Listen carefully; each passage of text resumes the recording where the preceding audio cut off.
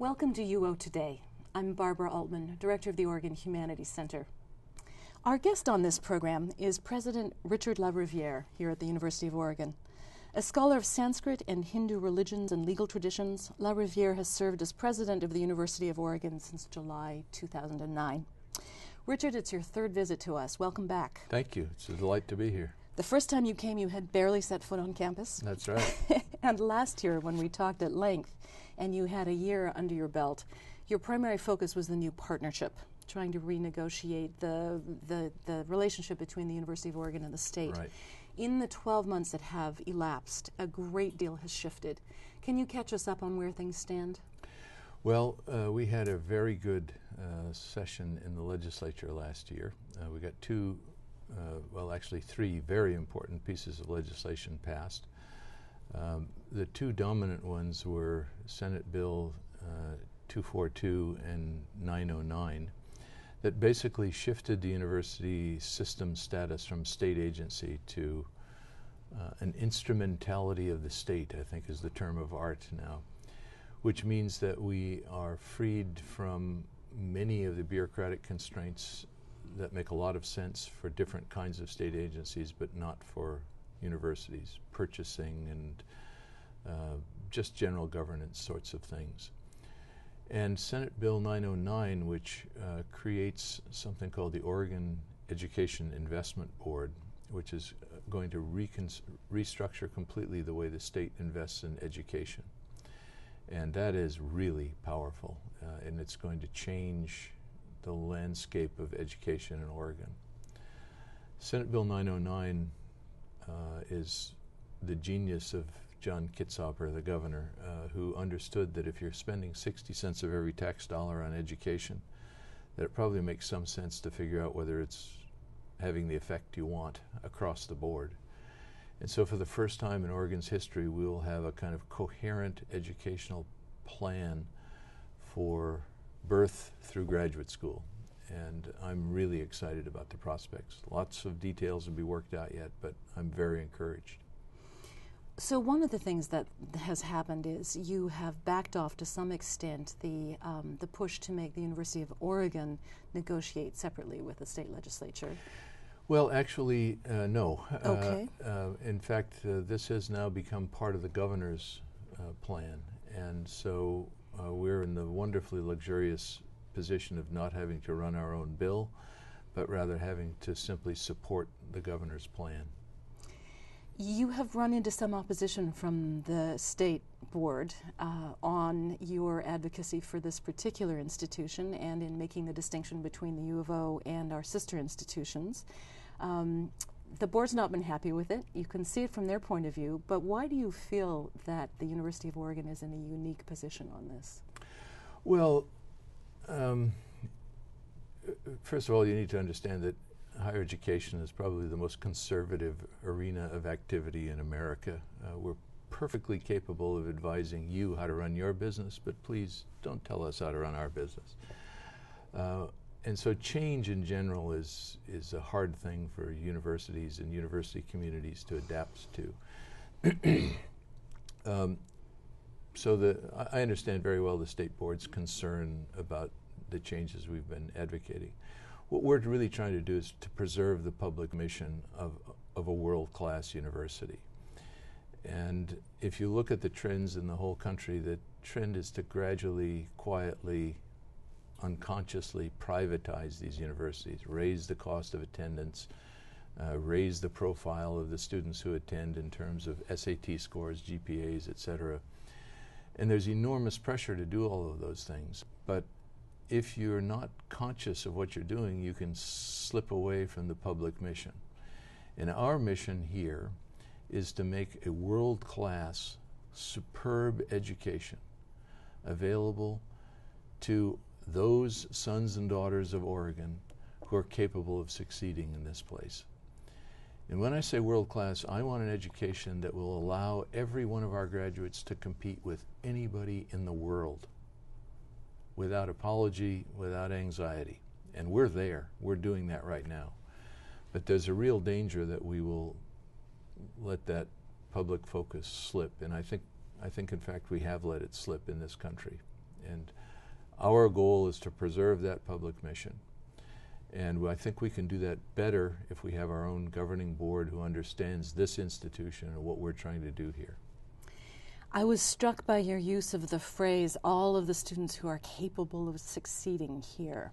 So that means that the university is not bound to take all comers. And in fact, I believe that the pool of applicants to the U of O, the qualifications of that pool just keeps going up. Is that correct? Yes, that's right. In my view of a public university like this is that the admissions standard should be the capacity to succeed. If you're so grotesquely underprepared, or if you simply don't have the talent or the maturity to succeed here, it's irresponsible of us to admit a student who is in that situation. We're taking a lot of money and a lot of time, and we know they're not capable of succeeding. However, if you are capable of succeeding, now what I want our admissions people to do is to take that much larger stack of applicants who are capable and eligible for admission and find the richest mixture of, from a socioeconomic, region of origin, race, ethnicity, gender, sexual preference, political, everything. I want that freshman class to be as diverse as possible. And the reason for that is that students learn as much from each other as they do from you and me in our classes. And so the richer that mixture is, the richer the quality of the education. And that's what we're looking at. We've changed our admission regime this year, partly out of necessity, but mostly out of a strategic shift in this direction. We're a very hot ticket right now, as you probably know, being the mother of a freshman on this campus. We had, in 2007, we had 11,000 applicants. This year we had 22,500 applicants. So in 4 years we've more than doubled our applicant pool. The freshman class has not grown in size. It's becoming tougher and tougher to get in here. And when we talk to students about why they've come here, it is an increase in awareness of what the university is doing. And because they're aware of the university, they investigate and they find that this is a really terrific place to go to school. And we're a hot ticket. We had, I think, 45 applicants from Pittsburgh, Pennsylvania this year. I don't think we've had 45 applicants from Pittsburgh in the history of the university. So it's a really nationwide and international phenomenon. So what's making us a hot ticket? Well, I'd like to think it's because of the new president. Of course. What else is making us a hot ticket? I think it's always hard to know. Word of mouth is out there for sure. It doesn't hurt that we're having athletic success. No one comes to a school because of the football. At least no one north of the Mason-Dixon line comes to school because of the football. But you have to remember there are almost 4,000 four-year institutions in this country. So if you're an 18-year-old trying to choose where to apply, how do you identify which of those 10 or so institutions you might apply to? You have to know about them. So you know about them from family members, from neighbors, from other kids who have gone places. And undoubtedly because of the noise that's made nationally around athletics. But very few kids choose to come because of the quality of the football program, unless they're a football player. They come because once they've identified, they say, oh, what about this place? And they find out that architecture is as good as you're going to find, education is as good as you're going to find, the humanities are better than almost any place you're going to find. And they say, oh, I think I'm going to go to that place. Then when they come here and see how beautiful it is and how human the size of this place is, it's a really compelling story. Well, that's one of the many very successful aspects of what's going on here. Another one is another excellent year on the fundraising front. The university recently issued a report that showed it was, I believe, the third highest year in intake of gifts. It's the fourth year in a row we've raised more than $100 million. I think we had $117 million last year. And those gifts came from 46,500 donors, which is quite remarkable given the fact that we have only 180,000 living alumni. So just about a quarter of our alums gave money last year, and it's really wonderful and edifying. Those gifts are probably the most sincere and compelling expressions of confidence in our future that you could have. One of the really striking things that's noticeable at this beginning of year as opposed to last year is a very different physical face to the campus. There's been a great deal of construction going on. Will you talk about some of your favorite highlights? Well, you're right about the construction, and as disruptive as it may be, it's actually a symptom of the health of the institution. We just opened the spectacular new alumni center, the Ford Alumni Center, Cheryl Ramberg Ford and Alan Ford Alumni Center. In there we have development, we have the foundation, and we have the Alumni Association all working together. They're interacting together. Those three groups have to work closely together. But the really great thing about that building is that's where student tours initiate throughout the year. We had, I think it was 7,000 tours year before last. Last year we had 23,000 tours. And when they come into that building, they get a sense that they're part of a whole fabric, that the minute you come onto this campus, you're part of a community, a family, as it were, that lasts for the rest of your life. You're a student, and you're an alum, and you're part of the University of Oregon, and it's just wonderful. I do encourage anyone who hasn't yet set foot in it to come and look at it when they're on campus. It's a very beautiful building, one that's highly environmentally aware Right. and conscious, and the lobby area that people see for the first time as they walk in gives that sense of the history of the institution, the future of the institution. It's very clever in its mix of electronics and Right. more traditional media. Right. That combined with the Jaques Center has put a whole new face on the east entrance to campus. I'm assuming that was part of the plan. Yes, it is. The east entrance now is spectacularly new and high-techy and beautiful. And then you come on to the core of the campus, and these beautiful old buildings are being preserved and renovated, and you get a sense of being on an Ivy League campus, but looking to the future, not to the past. And so we've renovated the business school. Fenton Hall has just been completely redone. Took it right down to the dirt in the basement and redid everything inside. We've got a brand new 400-bed dormitory that's going to be state-of-the-art, everything that will come online next year. And lots and lots and lots of plans for more building. I mean, it's a very healthy environment right now. Another area in which you are pushing the institution is the development of our international links. And I know there was a fair amount of publicity about your meeting with the president of Gabon and our new partnership there. It has a long name. Can you help me out remembering what has? I'll look it up in case we need it. You will have to look it up because I can never remember the entire name either. What is the import of that new agreement with Gabon? Basically, the ambassador to Gabon is an alum of the university.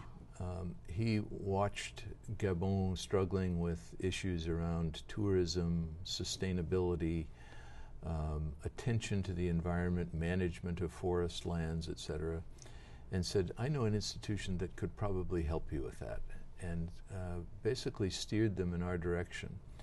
We then sent some folks out, and they engaged in pretty interesting conversations with President Ali Bongo's cabinet. They are dead serious about trying to preserve what is apparently a spectacular environment, but also develop in ways that will raise the general standard of living in the country.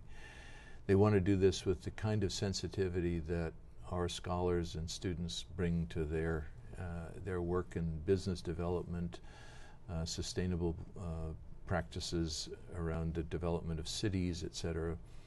And so they've entered into an agreement with us whereby we will bring that expertise to bear in the country, and also provide education for students from Gabon here. And this is going to be quite an ambitious relationship. It is, in fact, the Gabon-Oregon Transnational Research Center on Environment and Development. I was going to say that. Of course you were. And I understand why the University of Oregon's sensibilities and areas of expertise lend themselves especially well to this partnership. Tell me how Oregon students and faculty will benefit from it. Well, first of all, there will be lots of opportunities to study in-country in Gabon for our students and for our faculty. We're still in the process of working out exactly what those areas will be, but it will be in the area of sustainability, sustainable cities, sustainable tourism, etc. And also, our students will benefit because we are going to be the primary venue for Gabon government-sponsored study by Gabonese students in the United States. They've got students around the country in various places, some of which they're quite happy with, some of which they're not, and they want to send more and more students here. And the richness that international students bring to that diversity experience that I was talking about earlier is really important. So we're looking very much forward to having a significant increase in Gabonese students on our campus. It's a great step forward in our internationalization and a richness that we didn't have. Not to mention that they're francophones. Indeed, indeed, and you said it the French way, I noticed. I wanted to ask you, Richard, it's been a rough and tumble year in other ways, many successes, also a lot of more difficult issues on which, all of which you lead from the front lines. So one of them is something that you may or may not have taken as a rebuke. You were renewed for 1 year by the board as opposed to 2 or more. Register Guard ran an editorial that said, do not punish him for standing up for the institution and the system. How did you feel about that 1 year reappointment? Well, you know, anytime you're at odds with the body that essentially hired you, it's difficult, and it's been painful and unpleasant, and I've regretted all of those difficulties. The fact of the matter, however, is that it's not about me, and it's not about the State Board of Higher Education. It's about the public mission of the University of Oregon. And what I was really hired to do is to preserve that public mission. And if that means we bring about the kind of change that the governor is contemplating now and that we have advocated for, which is a change in the governance of the University of Oregon, a change in the structure of higher education in the state of Oregon, then that's what we have to advocate for. And it's regrettable that it's as uncomfortable as it is for some people, but there's a larger set of issues than just me here. Yeah, I understand. But you're not planning to go anywhere from what we've seen. No, indeed. I'm here for the duration. Well, another long-term issue is, of course, the question of increases in salary for all categories of UO employees, from the classified employees through the faculty, the officers of administration, and indeed the administrators in Johnson Hall and elsewhere. You've come under fire in the press recently because the union has been negotiating, and it was a long and difficult negotiation that's only just been settled before a strike took place. At the same time, the news came out that the University of Oregon, particularly, gave raises to a high percentage of faculty, officers of administration, and administrators. How can you reconcile those two? Well, first of all, the University of Oregon has very little participation in the negotiations with the union. That contract is with the Oregon University system, not with the University of Oregon. So we have very little say in those negotiations. When I came here, I was astonished to see the level of salaries. We were, I think, on average at 80% of the average of our peers, of the comparators that the state board and the state uses to compare the University of Oregon. That meant we were 20% below average. And in the terrible downturn of 2008, it didn't matter all that much because nobody was hiring, and so there wasn't the kind of erosion that comes with that. This last year, we took some pretty serious hits. We had people leave that we didn't want to leave. And when you're in those situations, someone gets an outside offer, you can match the offer. in most cases. Not in every, but in most cases. But the conversation is, well, sure, you're doing that for me now, but what about the previous 10 years that I've invested in this institution where my salary fell behind my peers nationwide consistently? You didn't do anything. How do I know that if you match me now that you're not going to do the same thing to me over the next 10 years? It's a hard conversation to have. And we have a lot of people who are world class here who have chosen to suspend their market play on behalf of this university for years. And there's only so far you can push that.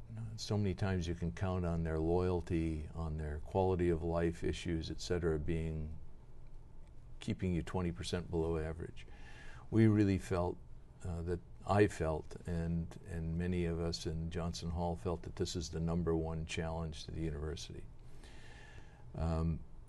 We saw the opportunity to do so. We had the money because of the remarkable interest that there is on the part of students to come here, the growth of the student body, and for me, the judgment to put that in reserves rather than to invest it in the most important component of the university, which are the people who work here, wasn't really much of a decision. I felt we had to invest in them. The fact that we did it when we did was necessitated by the sequencing of various policies that were coming down both from the system and the state. We had a very small window in which we did it, and well, if it had some positive effect on the union's position, that's okay too, because those people are the least well compensated of all of our community, and we have worked pretty hard in the past to protect them from things like furloughs and so on to the extent that we've been allowed to. You may have noticed that I got in a little trouble for that, trying to give some overtime to people who were forced to take furloughs by their contracts. We've looked after them as aggressively as we possibly can. And yet, there's still some rhetoric about a failure to share the sacrifices, as the catchphrase has it at the moment, across all the levels of this particular institution. Do you have a response to that? Well, we've managed our affairs very carefully here so as not to have those sacrifices. We did not have to have furloughs to balance our budget.